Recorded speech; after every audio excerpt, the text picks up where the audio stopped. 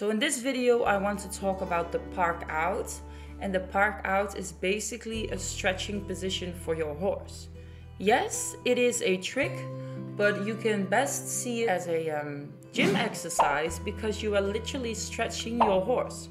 And this is a great exercise if done correctly that you can ask before riding or just for fun, or to literally be able to stretch your horse in a way that you wouldn't be able to do whilst riding. Through the park out, you can do different exercises such as the compliment, the bow, the classical bow, and it helps your horse to have more space between the front and back legs, so it will be easier for your horse to do this kind of movements. Because when we ask our horse to do a bow, what we want is to have them shift all the weight on the back, like on their hind legs. And when your horse is standing like your horse would regularly, it's way more difficult for your horse because there's just way less space.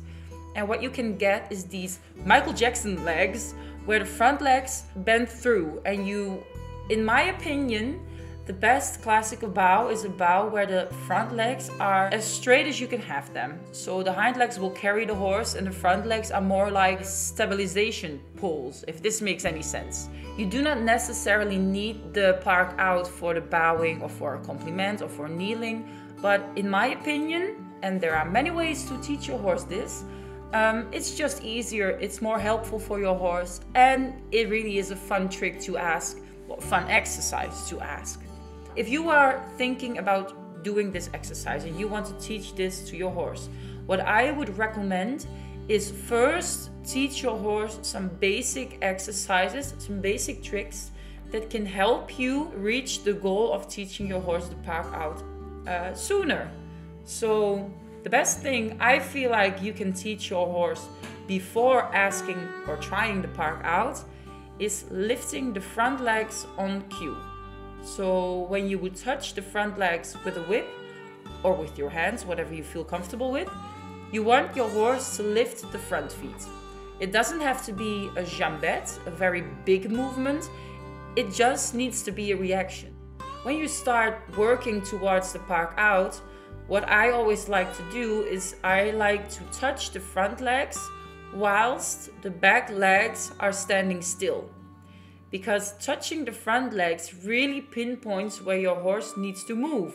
Keeping the hind legs in place, I usually use a pole on the ground or something that can be a visual boundary, so you can see how far your horse can move before it steps over the pole, and that means you have to start over.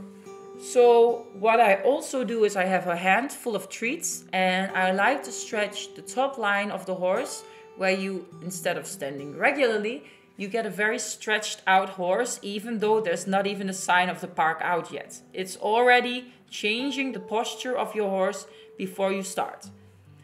I like to squat down and sit next to my horse, so I do not sit in front of my horse. I always sit next to my horse's shoulder or next to my horse's head, because if they decide to jump over the pole, you will be underneath your horse, and that's not a recommendation. Don't do that.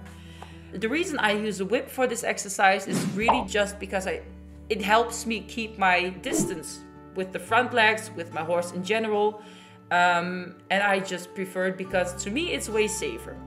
Can you do it without a whip? Absolutely. Do I recommend it?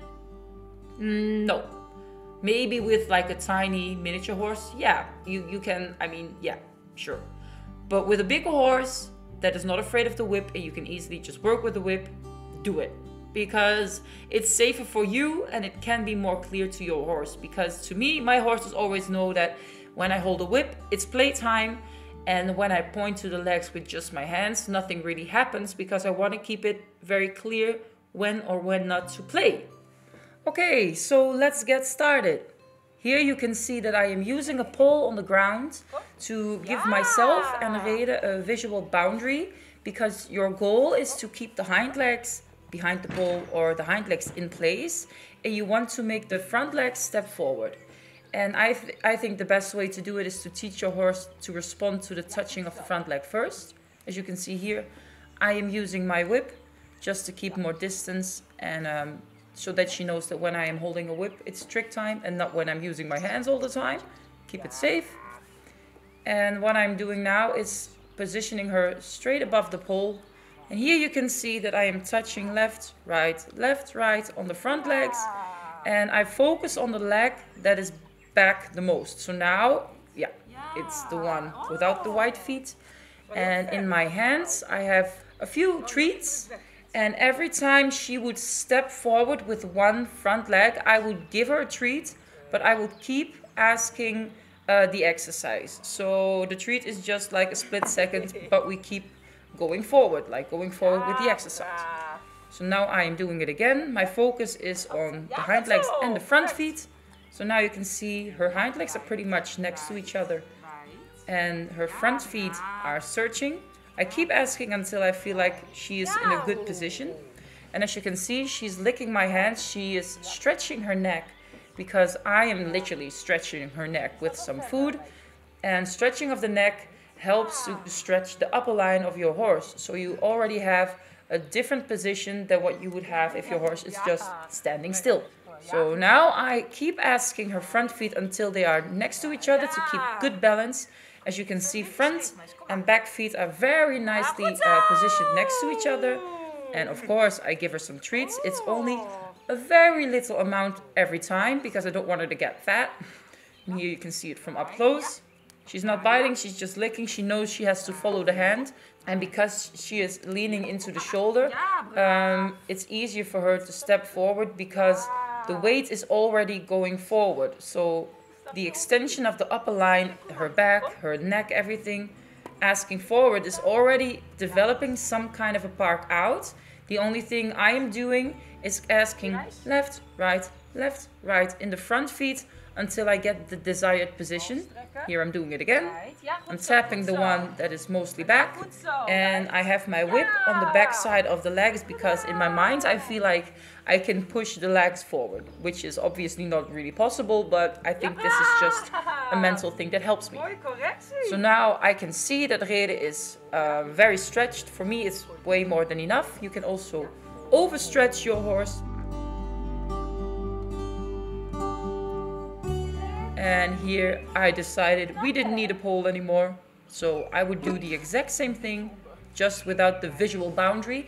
And you can see that for Rede as well, she steps with her back legs a little bit more, but I just have to visualize this myself to be able to guide her properly. This is really nice. This is really nice.